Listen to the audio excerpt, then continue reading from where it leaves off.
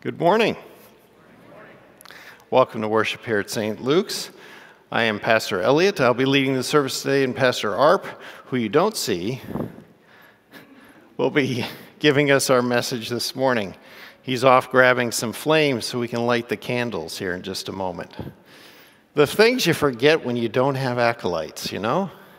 If you're worshiping with us online this morning or at the Lutheran Haven, we'd like to welcome you as well.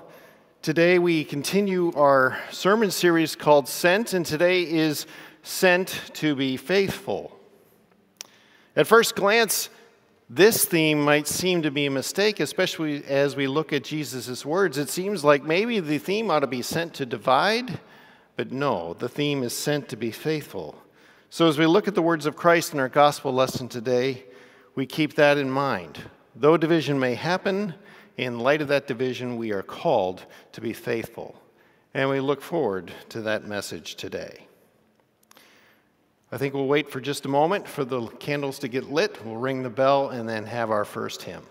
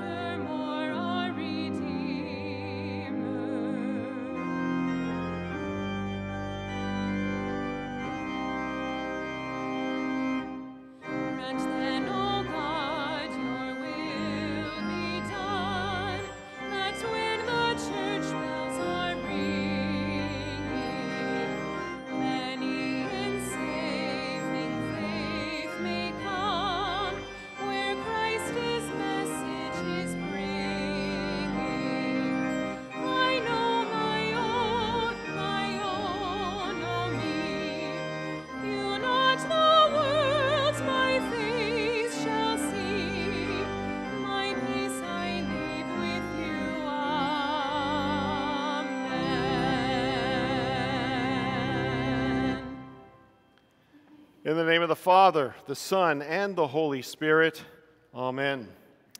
If we say we have no sin, we deceive ourselves, and the truth is not in us.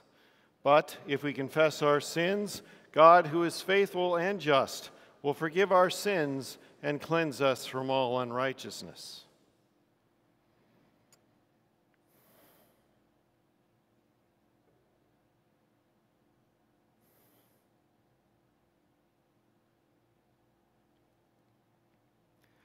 Let us then confess our sins to God our Father. Most merciful God, we confess that we are by nature sinful and unclean. We have sinned against you in thought, word, and deed, by what we have done and by what we have left undone. We have not loved you with our whole heart. We have not loved our neighbors as ourselves. We justly deserve your present and eternal punishment. For the sake of your Son, Jesus Christ, have mercy on us. Forgive us, renew us, and lead us, so that we may delight in your will and walk in your ways to the glory of your holy name. Amen. Almighty God in his mercy has given his only Son to die for you, and for his sake forgives you all your sins. As a called and ordained servant of Christ and by his authority alone, I therefore speak to you his words. I forgive you all your sins, in the name of the Father, the Son, and the Holy Spirit. Amen. This is the feast of victory for our God. Alleluia. Worthy is Christ, the Lamb who was slain, whose blood set us free to be people of God. Power and riches and wisdom and strength and honor and blessing and glory are his. This is the feast of victory for our God. Alleluia. Sing with all the people of God and join in the hymn of all creation. Blessing and honor and glory and might be to God and the Lamb forever. Amen. This is the feast of victory for our God, for the Lamb who was slain has begun his reign. Alleluia.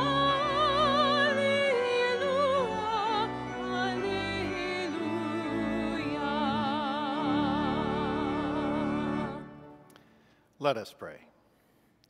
Almighty God, by the working of your Holy Spirit, grant that we may gladly hear your word proclaimed among us and follow its directing. Through Jesus Christ, your Son, our Lord, who lives and reigns with you in the Holy Spirit, one God, now and forever. Amen. Please be seated.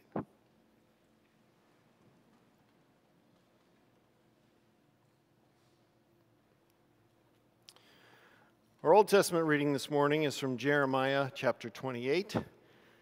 And in this reading, Jeremiah is replying to Hananiah, who is prophesying according to his will, not according to God's will and direction. This does highlight a division between the will of God and the will of man, but it also highlights Jeremiah's faithfulness despite that division. Then the prophet Jeremiah spoke to Hananiah the prophet in the presence of the priests and all the people who were standing in the house of the Lord. And the prophet Jeremiah said, Amen. May the Lord do so. May the Lord make the words that you have prophesied come true, and bring back to this place from Babylon the vessels of the house of the Lord and all the exiles. Yet hear now this word that I speak in your hearing and in the hearing of all the people. The prophets who preceded you and me from ancient times prophesied war, famine, and pestilence against many countries and great kingdoms. As for the prophet who prophesies peace, when the word of that prophet comes to pass, then it will be known that the Lord has truly sent the prophet. This is the word of the Lord. Thanks be to God. Our epistle lesson this morning is from Romans chapter 7, and here Paul tells us that in Christ we have died to the law. Now we belong to Christ in order that we may bear fruit. Paul writes, "Likewise, my brothers, you also have died to the law through the body of Christ, so that you may belong to another, to him who has been raised from the dead, in order that we may bear fruit for God. For while we were living in the flesh, our sinful passions aroused by the law were at work in our members to bear fruit for death. But now we are released from the law, having died to that which held us captive, so that we serve in the new way of the Spirit and not in the old way of the written code." This is the word of the Lord. Thanks be to God. Please stand to honor the person, words, and work of our Lord and Savior as recorded in the Holy Gospel. The Gospel for this morning is the text for today's message. The Holy Gospel according to St. Matthew, the 10th chapter. Glory to you, O Lord. Jesus said, "Do not think that I have come to bring peace to the earth. I have not come to bring peace, but a sword. For I have come to set a man against his father, and a daughter against her mother, and a daughter-in-law against her mother-in-law. And a person's enemies will be those of his own household. Whoever loves father or mother more than me is not worthy of me, and whoever loves son or daughter more than me is not worthy of me. And whoever does not take his cross and follow me is not worthy of me. Whoever finds his life will lose it, and whoever loses his life for my sake will find it. Whoever receives you receives me, and whoever receives me receives him who sent me. The one who receives a prophet because he is a prophet will receive a prophet's reward. And the one who receives a righteous person because he is a righteous person will receive a righteous person's reward.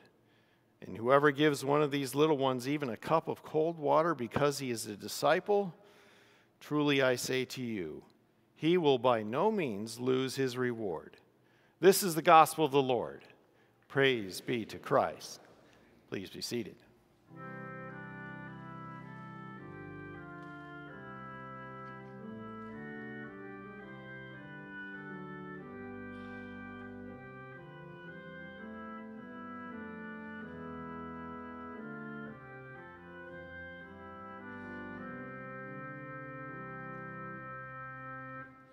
Take my life and let it be consecrated, Lord, to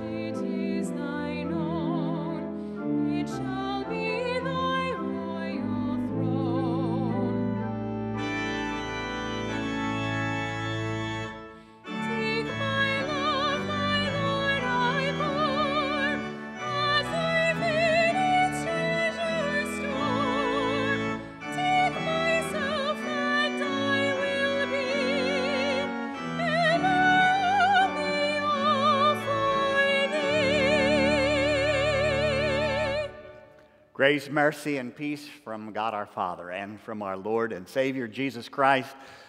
Amen. Text for this morning, that rather strange ending to Jesus' instruction to his disciples before he sends them out on their very first mission trip. The harvest is plentiful, a world full of harassed and helpless people, maybe even more so at this particular moment in time. Jesus has a message of hope and restoration. The kingdom of God is near. That's the world put right again through faith in Jesus' birth, his life, his death, his resurrection, his ascension, and his promised coming again in glory. And because we've been called to be sent, it turns out that living that message of the kingdom, living the Jesus adventure, can actually be quite frightening. And last week, Jesus spoke victory over sin and death. He spoke vindication of all of our suffering. He spoke the ultimate value into our lives. We are the priceless sons and daughters of God. And so today, Jesus wraps up the sending of his first followers and us with the promise of life, of real life, of the life that every one of you here in this room is longing for, to those who will faithfully follow him. I want to do two things with you quickly this morning. First of all, I want to discover what exactly does Jesus mean to faithfully follow him. And then I want to step back at the end and marvel at this reward of real life that is ours even now in him. So what is this faithful following of Jesus? Well, after his strong words of encouragement last week, have no fear. Fear not. Do not be afraid. Jesus doesn't conclude his lesson to his first disciples with, now, don't worry, be happy, everything's going to be okay. This is going to be so much fun. It's all going to go smoothly, and you folks are going to live happily ever after. No, quite the contrary. Jesus will not send his followers out into this world wearing rose-colored glasses. And so he first, very startlingly, says, do not think that I have come to bring peace to the earth. I have not come to bring peace, but a sword. Now wait. I thought that when Jesus was born, the angels sang peace on earth and goodwill toward men. And that they did. In fact, the peace that Jesus brings is the peace that passes all human understanding. For those who come to believe in Jesus, that the world is put right through faith in him, you then have a right relationship. You have peace with God. And you also then have the basis for right relationships, for peace with one another. You have forgiveness and you have new life. But as one commentator put it, given the condition of the sinful human heart and the unchanging nature of Jesus' message, which continuously calls for repentance and faith, the inevitable result of his coming will be conflict and strife. And he suggested that you might translate these words of Jesus, I came not only so as to bring peace, but even more, a sword. The first lesson we have to learn this morning is that faithful following is peace with God, but it comes in the midst of chaos and conflict.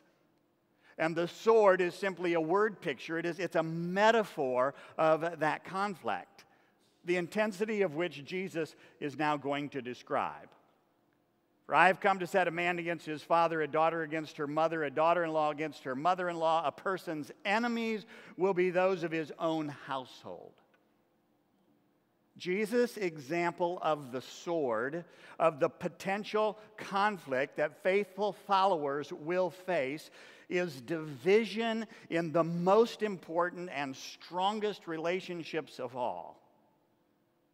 In the culture of the first century, loyalty to family was absolute and non-negotiable. The expectation was that you always put family first, even if that meant you personally had to sacrifice your own needs and your own wants. We still have some of that today, don't we? I mean, family first, above all. I have a very dear friend in Iowa who had to choose to give up a college career when his brother was suddenly killed in a car accident so that he could return home and take over the family farm. So what exactly is Jesus saying? Jesus is saying that faithfully following him requires absolute loyalty to him, and that will inevitably create conflict with anyone who would compete for that loyalty. Now, I'm guessing that there are surely some of you here who have experienced that. Perhaps an unbelieving spouse who subtly or overtly works to keep you away from church, away from Bible study, away from spending time in fellowship with other believers. I mean, not necessarily know Jesus at all, just not too much of him. Maybe some growing up experienced unbelieving parents who were very worried when their teenage child or their young adult first heard about Jesus and the Holy Spirit lit the fire of faith in them, perhaps discouraging them from getting too excited. I mean, it's okay to have a little religion, but let's not become fanatics for Pete's sake. Perhaps even forbidding that young person to attend their youth functions or to hang out with the friends who had introduced them to Jesus. It would be really interesting to stop the sermon right now and go around the room and listen to some of the stories of division and conflict that people have experienced. But I need you to understand that it doesn't stop with family conflict. You need to zoom out and consider that anyone who competes for your loyalty to Jesus is going to create conflict for you.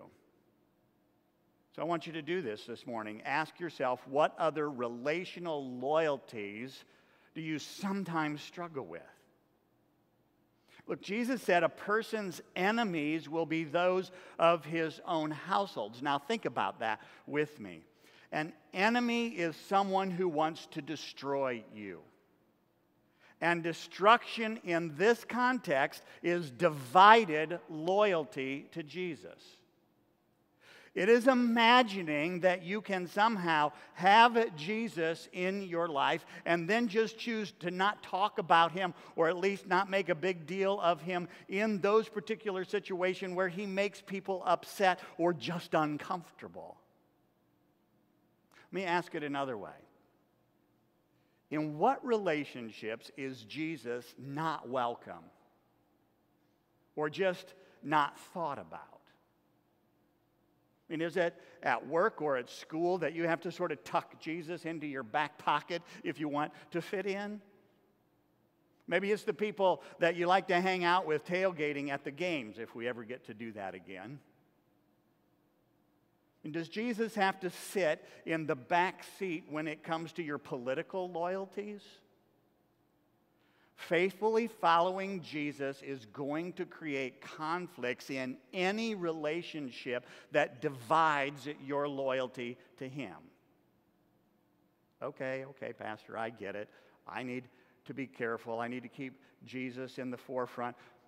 But listen, Jesus is not quite ready to move on. He's going to press this home until it hurts. Whoever loves father or mother more than me is not worthy of me, and whoever loves son or daughter more than me is not worthy of me.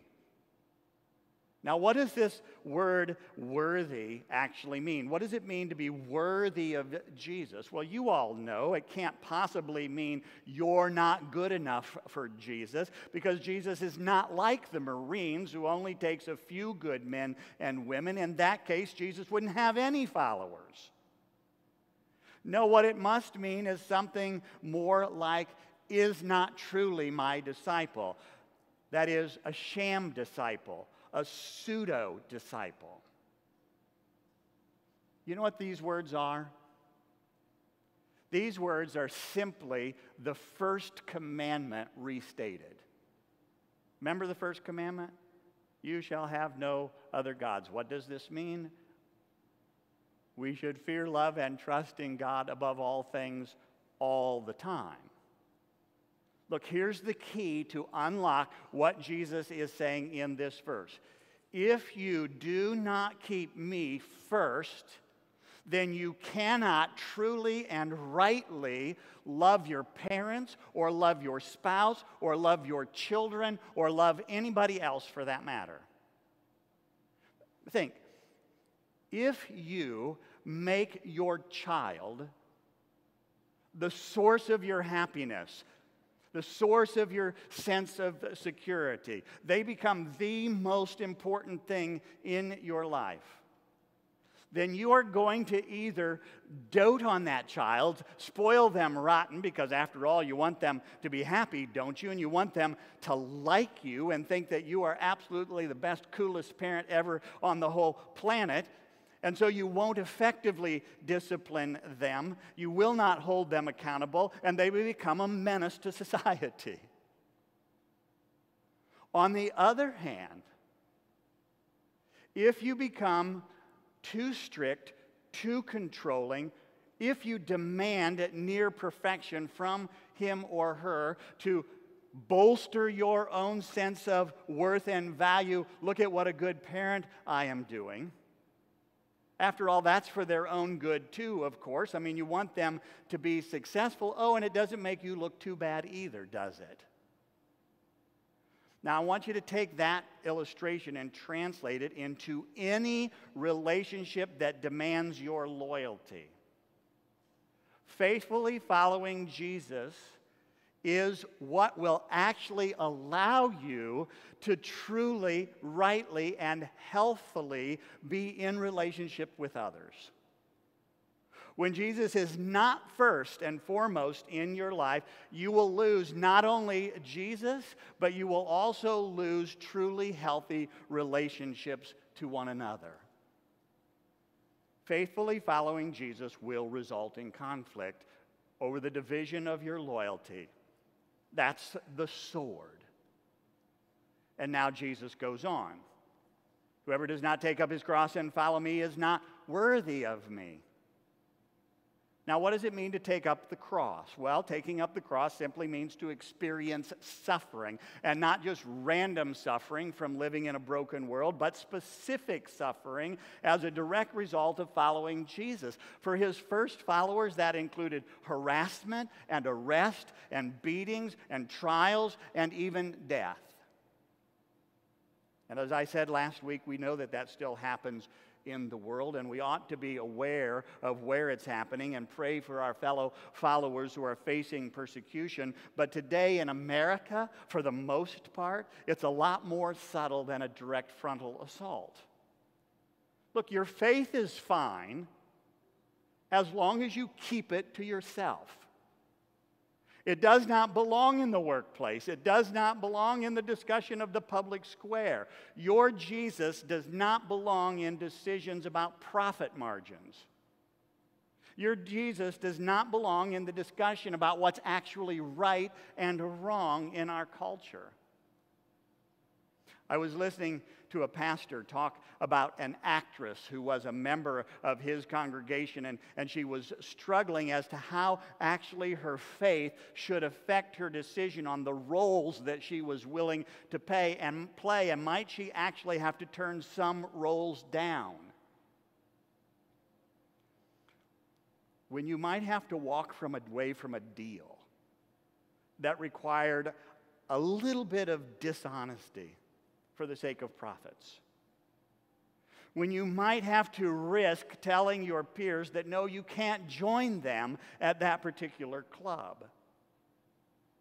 Faithfully following Jesus will not only bring conflict into some of your relationships, it will also bring suffering because it's going to require sacrifices to be made. So how are you doing? How has your faithful following of Jesus scorecard look for the week? Anybody out there batting 1,000? Anybody get a home run?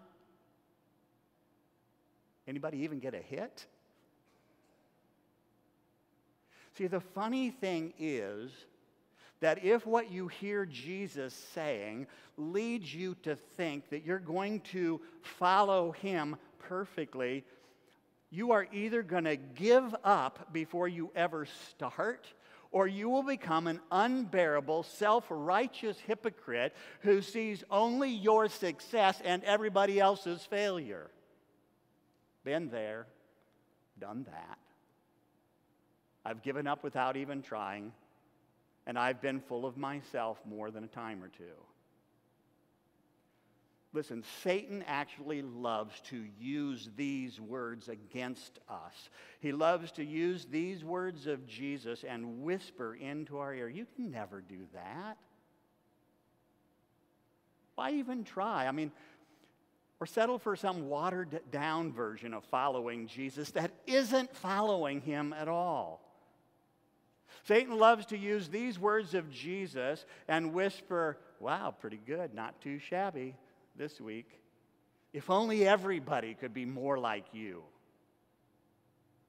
Listen, this is the Jesus adventure. You are called and you are equipped and you are sent to try and to fail so that you can be restored and try again.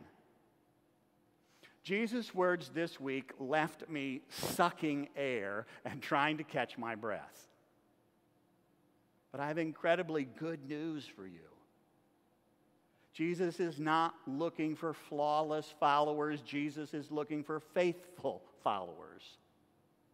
Jesus is looking for faithful followers, and he makes it possible for us to follow faithfully by actually coming into this world himself and experiencing and doing everything this text says perfectly for us. Look, Jesus' own family turned against him. Jesus' enemies were his own people. Jesus' heavenly Father looked away from him at the cross and abandoned him to death. My God, why have you forsaken me? Look, Jesus literally took up the cross for you, so that whoever finds his life will lose it, and whoever loses his life for my sake will find it. The point is that we are always en route. We are always on the way. This is an adventure, and it is exhausting, and it is frightening. But you cannot dwell on the potential conflicts and sacrifices and your failures that you will experience along the way. What you have to focus on, and the Holy Spirit is here today to make that possible, you have to focus on the deep satisfaction of knowing God, of seeing him face to face in Jesus, to know God even as you have been known by him. Because the more you are filled with Jesus, the more you will come to sense his real presence in your life, his unbounded, unique love for each of us as a one-of-a-kind creation in whom he delights. And the more you faithfully follow, the more bold and courageous you will become. You are the one who for the joy set before him endured the cross, scorning its shame, so that you now have forgiveness and a new life. That's this real life, the life that you have been longing for. Jesus promises that life to those who faithfully follow him. repenting and believing, denying yourself and taking up the cross, and stumbling and falling and getting back up again, being forgiven and restored. To those who follow, the promise is incredible. Whoever receives you receives me, and whoever receives me receives him who sent me. In other words, we are sent, but we are not sent alone. Here at the end of his instructions to his followers, Jesus reveals the fact that not only are they with him in that present moment, but he will be with them and with all subsequent followers until the end of the age. And get this, the one who receives a prophet because he is a prophet will receive a prophet's reward. And the one who receives a righteous person because he's a righteous person will receive a righteous person's reward. And whoever gives one of these little ones even a cup of cold water because he is my disciple, truly I say to you, he will by no means lose his reward. Now, what does all that mean? Well, first of all, I need to put yourself on the receiving end. And I need you to picture in your mind that the prophet, the righteous person, the little one, the disciple, all refer to the same person. It is that person or persons through whom you first came to be a follower of Jesus. Be that your parents or a friend or a pastor or a youth leader. When you first came to believe, the reward of life, of real life, the life that you're longing for, became yours. And it is an incredible life of humble boldness here and now. The life that daily, humbly recognizes your own harassed and helpless condition. The life that now boldly clings to Jesus. And this is the life that will never end. Your reward is now and forever. When Jesus returns again to make all things new, you will be there. To live in the new heaven and the new earth and to experience life for the first time the way that God originally designed and intended it. And secondly, it means that you now become a bearer of the reward. You are the prophet. You are the righteous person. You are the little one, the disciple of Jesus, who now bears the message to others. You live the Jesus adventure. You remember how we practice doing that? First, by listening to their harassed helplessness. Then imagining together a God who is working even now to make all things right through faith in Jesus. And then you validate a new positive view of God by engaging and building a relationship with that person that shows them the God that they are looking for in your words, in your attitudes, and in your actions. When you live the Jesus adventure, you deliver the reward of life, of real life, the life that every human being is looking for, the life that Jesus promises to those who faithfully follow him. Amen. Now the peace that passes all human understanding, keep your hearts and minds in this true faith unto life everlasting. Amen. Let's stand and confess together our faith in the words of the Apostles' Creed. I believe in God the Father Almighty, maker of heaven and earth, and in Jesus Christ, his only Son, our Lord, who was conceived by the Holy Spirit, born of the Virgin Mary, suffered under Pontius Pilate, was crucified, died, and was buried. He descended into hell. The third day he rose again from the dead. He ascended into heaven, and he sits at the right hand of God the Father Almighty. From thence he will come to judge the living and the dead. I believe in the Holy Spirit, the holy Christian church, the communion of saints, the forgiveness of sins, the resurrection of the body, and the life everlasting. Amen. Please be seated. As we come now to this time for our offering, we wish to again give you our thanks for your continued offerings during this time of pandemic. They are helping to sustain the ministry not only here, but also our outreach to our community with so many that are hurting at this time. So please take a moment as we listen to some music to contemplate once again how much God cares for you as you prepare your offerings this morning.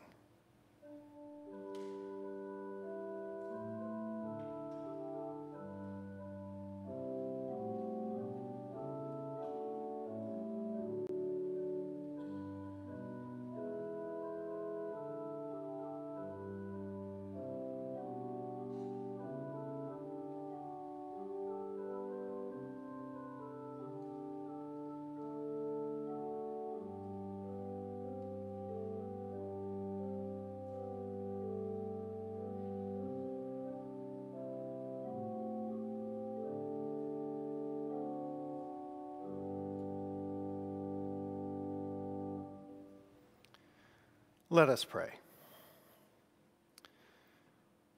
Heavenly Father, a quick glance at our world tells us that division comes very naturally to us. Yet regardless of our divisions, your call is one that calls all of us to come to you, to receive your grace, a grace that is extended to us freely through the body and blood of your Son. In our weakness, help us to look to you, especially during times of division. Help us to hunger for your word and your sacraments so that we might see and experience the unity of your church, which is bound by your grace and your life alone. Guide us and aid us on our Jesus adventure so that we might live restored lives that proclaim your mercy and grace to those who yearn for the unity that you alone provide by your grace through your Son, Jesus Christ. Merciful Lord, today we ask that you would bring healing to those who are sick or suffering. We lift up Christina Semino, Chandler Espina, Lynn Fonstock, William Falk, Norma Jean Montgomery, Alvin Sabanash, Annette Wendt, and Earl Weisner. Guide the hands that care for them and bring them healing. Father, also this morning we lift up the family of Billy Rosansky as she makes her transition to you. Blessing. Lord, bless and keep Billy in your grace, and bring Billy swiftly to you at your appointed time. We also lift up those who are in need of your comfort and peace as they grieve loss. Be with Tiffany Walker and her family at the loss of her grandmother, and with the family of Reverend Gary Shusky as they grieve the loss of his stepmother, Carol. Bring these families your peace, the peace that binds and strengthens their hearts with your promises of life eternal. Continue to bless and keep those who serve in healthcare occupations. Give them peace of mind in their work and bless them with a full measure of your wisdom, patience, and strength to continue to provide care to all those entrusted to them. Bless and keep our military personnel, especially those who serve in harm's way far from home. Bless and keep our police, fire, and emergency medical teams and all those who work to keep us safe. And bless, guide, and keep all leaders in every position of government. Give them the wisdom necessary to break down our divisions so that our world might recover and the gospel might advance into all the world.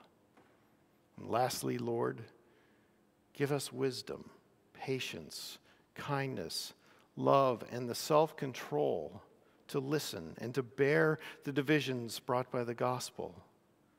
Guide us on our Jesus adventure. Help us to bring the gospel to those who desperately need it, and forgive us and restore us when we fail, so that many might hear of your faithfulness and the grace that you alone provide for their sins, found only in your Son, Jesus Christ. All this we pray in Jesus' name. Amen. Now, before I ask you to stand, I would like to give just a couple announcements as we have some changes for communion this morning. Firstly, both pastors and the communion assistants will be having masks and gloves on this morning, so there will be just a moment as we don those before we start.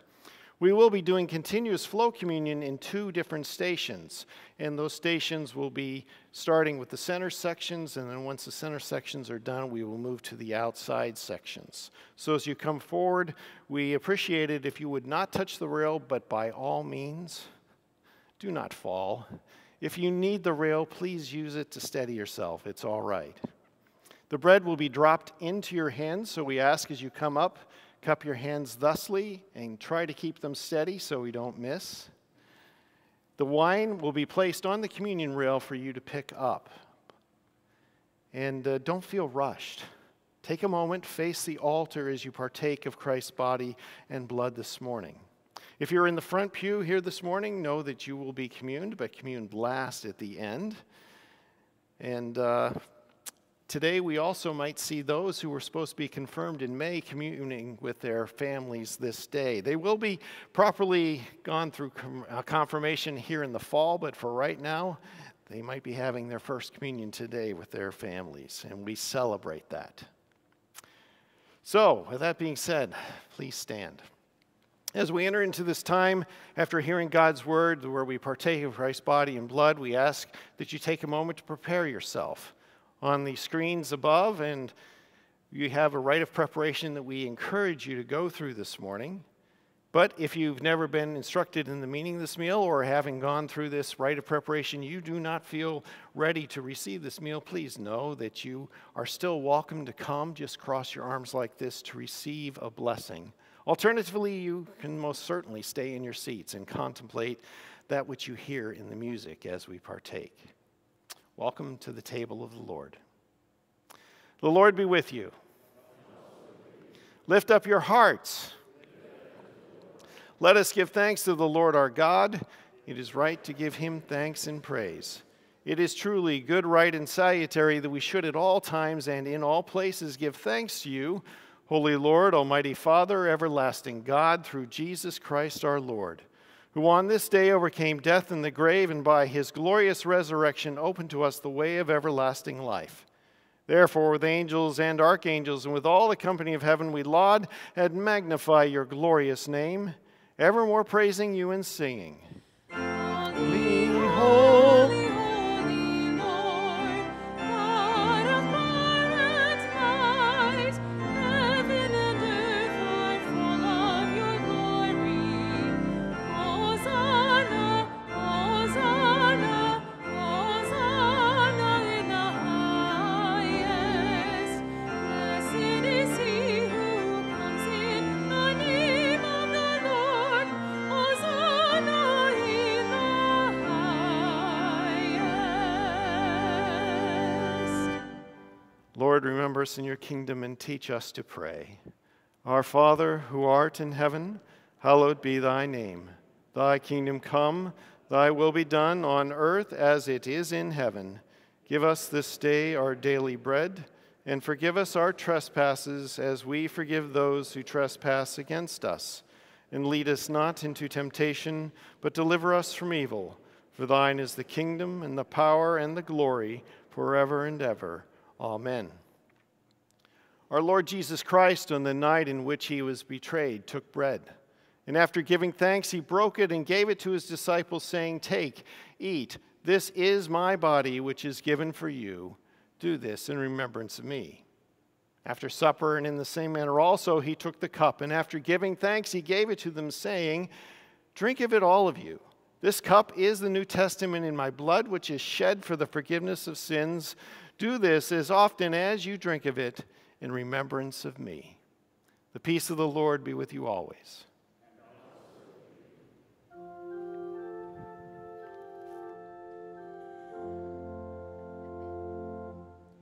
Lamb of God, you take away the sin of the world. Have mercy on us. Lamb of God, you take away the sin of the world. Have mercy on us.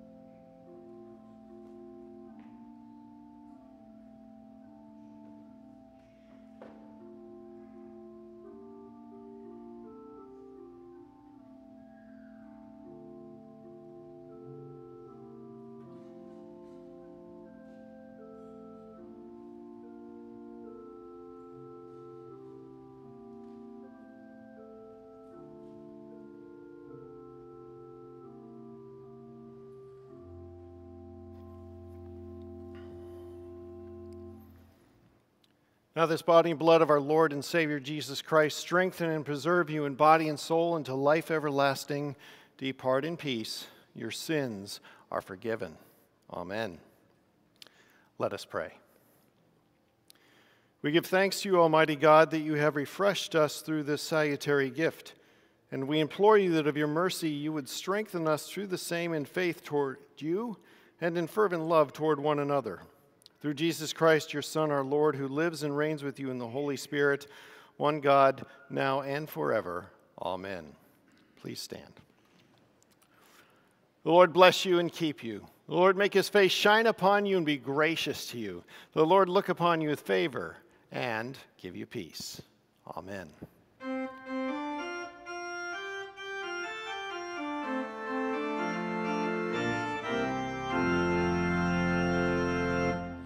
Gracious God, you send great blessings to each morning, all our days. For your mercies never ending, for your love we offer praise.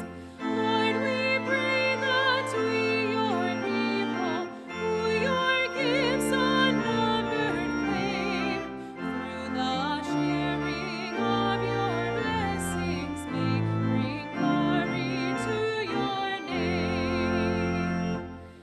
By your word you formed creation, filled with creatures large and small.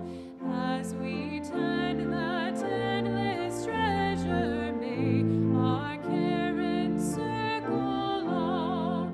Lord, we pray that we, your people, who your gifts unnumbered claim, through the sharing of your blessings may bring glory to your name. In his earthly life our Savior knew the care of faithful friends. May our deeds of dedication offer love that never ends. Lord, we pray that we, your people, who your gifts unnumbered claim, through the sharing of your blessings may bring glory to your name. Heavenly Father, may our caring bear the imprint of your grace. With the Son and Holy Spirit, praise be yours in every place. Lord, we pray that we, your people, who your gifts unnumbered claim, through the sharing of your blessings may bring glory to your name.